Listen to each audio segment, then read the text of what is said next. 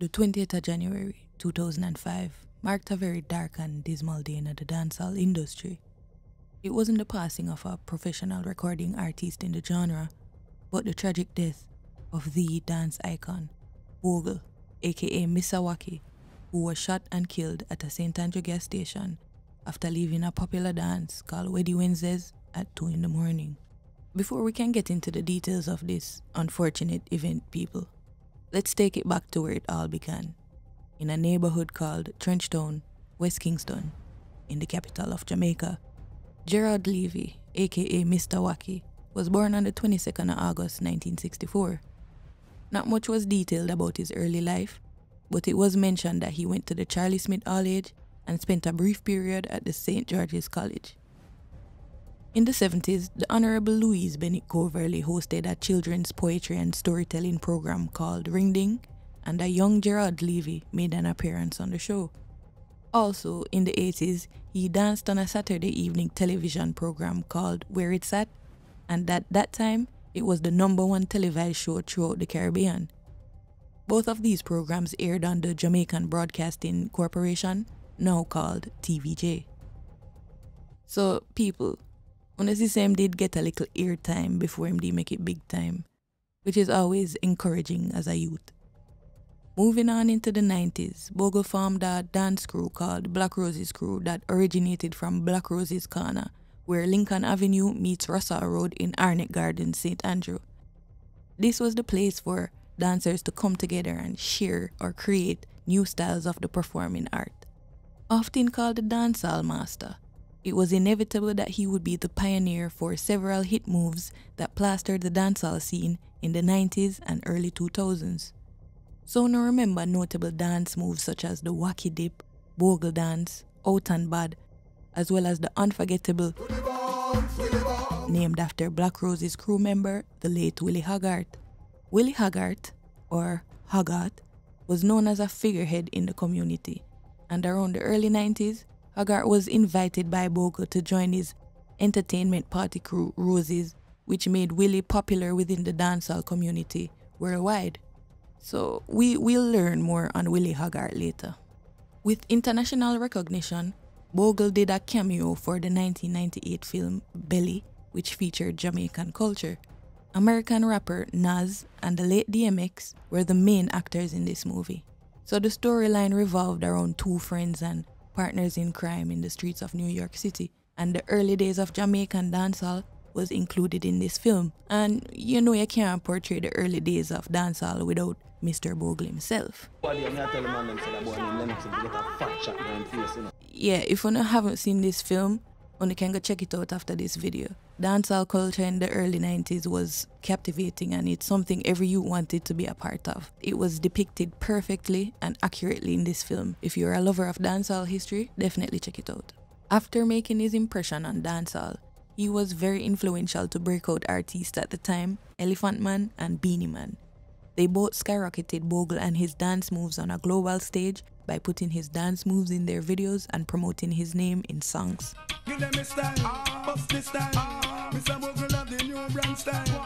It was evident that Black Roses crew was the hottest crew in the late 90s and early 2000s.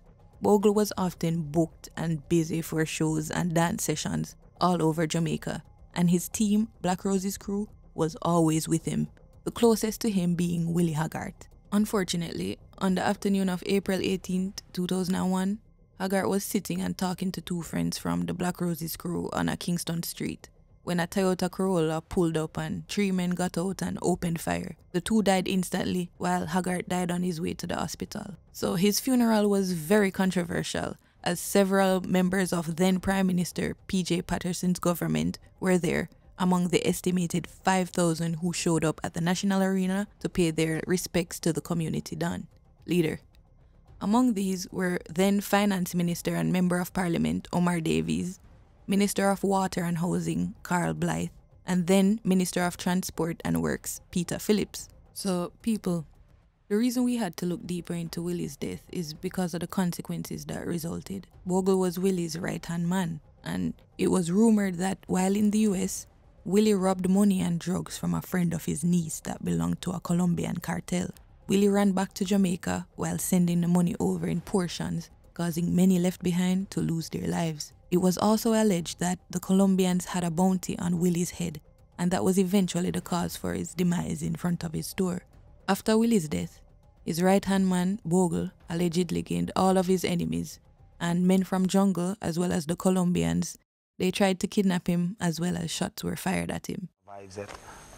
So did you find out who shot you? I know all things, man, but more time we just loud things. You understand? I'm as a father. So how many times had you been shot? Shot on my neck already, yes, sir. Yeah. Not at time. I get shot all yes already. Not at all. Come here, no one never have known yet still. More time your company, yes, sir. That's some seed. Okay. You see me, I say, so company is part of that? Yeah, man. You have to watch who you're with. Yeah, I just them things more time. Now, with all this danger surrounding the dancer, Bogle had no choice but to leave for the US. And while in America, he did shows and created new dance moves, which he saved for his return to Jamaica. While in America, the dancehall industry still needed dancers to carry on the trend. And this is where we get introduced to Janipe. Janipe, who was always one of Beanie Man's dancers, stepped in to fill the position. And this gave Janipe the recognition that Bogle had. So this inspired Bogle to write the catchy and memorable diss track, All Them Day. All them day, we all them day. This song was a diss track aimed at Janipe, a former member of Mr. Wacky's Black Roses crew, who left to build his own dancing crew with Beanie Man in the early 2000s while Bogle was in America. In that track here, Bogle asks, where were these people all along? Send them back where them come from because him did used to run the dancing scene by himself. Janipe later answered back with his own diss track titled Bust the Lock. Eventually, Bogle went back home to Jamaica, and it was noted that a year before Bogle's death, there was an ongoing feud between dancers Bogle and Janipe, which was no secret. Throughout that year, both dancers were present at several popular dancehall events with their respective entourage. With this, followed physical showdowns and name droppings of who better than who and all that trivial nonsense, which clearly showed that there was tension between the crews. Moving into a week before Mr. Wacky's unfortunate passing, it was said that he was on a hiatus for a while, not making any public appearances. However, Bogle was present on stage at a dance at the Asylum Club, when Beanie Man took Janipe on stage and proceeded to say that Bogle is old news, has been, and Janipe is what's trending. Bogle took the stage in defense of himself, and then the crowd booed him off the stage, and he was later seen by Don Mafia backstage, crying. Beanie Man carry Bogle, Janipe on stage, and I said, Janipe, a nowadays dance and Bogle a has been, see?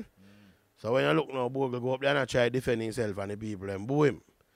And when me look, I go to the bathroom and I say, Bogle stand up in the corner and cry. So I did feel like waste. The night of Wednesday, January 19th, 2005, turned out to be a fatal one. Bogle was attending what turned out to be his last dance, the Wedding Wednesdays. This was held at the Burlington Avenue headquarters of the Stone Love Sound System. Beanie Man and his entourage were present, as well as Bogle and his crew. Bogle had a trick up his sleeve to regain his reputation.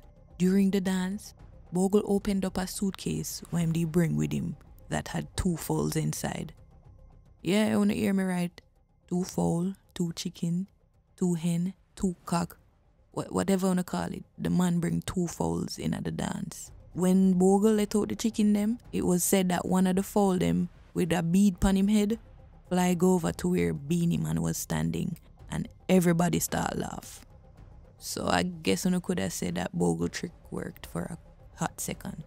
Beanie Man wasn't amused as him face did bend up. It was understood that followers of Beanie Man took offense at the fact that Bogle had brought the fowls to the dance, and the implication was made as to who the fowls represented. Some considered it to be disrespect and even vented anger at Bogle. Beanie Man and his followers were the first to leave the venue, and Bogle say him not gonna away until him ready for go passa, where him they plan for do the same foul thing. So people, wanna see where him get him name from? Mr. Wacky is a gimmicks man. Jamaican dancehall culture had like one of the richest thing we ever find. Man, I bring foul in a dance, and fast forward to now, Them a chop up chicken in a dance, them a peel banana in a dance. You're not gonna find that nowhere else but Jamaica. Different type of culture. Love it. Bogle and him crew later left Weddy Weddy heading for Passa Passa when Bogle realized that he was low on gas and stopped at the Esso gas station on Constant Spring Road. Bogle was sitting in the passenger side of his F-150, driven by one of him charging them. Police reports state that while at the gas station, 2 men armed with handguns rode up on a grey Honda F4 motorbike and opened fire, hitting all 5 who were in the vehicle. They were taken to the hospital where Levy was pronounced dead and 3 others admitted in serious condition. A 4th person was treated and released. As news of Bogle's death spread far and wide, persons who knew of the ongoing feud and who were present at Weddy Weddy immediately linked the death to Beanie Man and Janipe because of the previous friction. Less than 5 hours later, the Dillian Avenue house of popular dancer Janipe was firebombed, and it was strongly believed that this incident was a reprisal for Bogle's killing, as both dancers were said to be involved in a feud. Bogle's demise obviously left the dancehall industry shook, and with the reprisal upon Janipe's house, everybody was wondering what's next and if anybody else could avenge Bogle's death. I remember when this happened and all the details never do so clear, but this was a super controversial case that stayed relevant in majority of the Jamaican households at that time. This was just an unfortunate situation that I really wish they turned out differently. Bogle was laid to rest on Sunday, February 6th at the Dovecot Memorial Park after 2 weeks of festive activities and a Thanksgiving service, which eventually turned into a jiggy affair. So even in death, Bogle had a jiggy send-off, which speaks volumes to the legacy that he left behind, not only in Jamaica, but worldwide. Doing this research, it was so impressive and heartwarming to see how much people all over the world actually know and love him. The legacy what Bogle left behind as a dancer is totally unmatched. Then Trio Voicemail released the hit single Wacky Dip. I don't know how that go. And Rihanna released her R&B hit single Road Boy, and she can be seen doing the Bogle dance in the video. Also at Rosie's Corner, dance workshops and tours have been held in honor of Father Bogle. Thanks for watching, guys. This was a very fascinating topic to discuss and share with you. Would I love to hear in the comments. Please let me know what you think, put on the detective hats on and let me know. Don't forget to poke that like button. Poke it.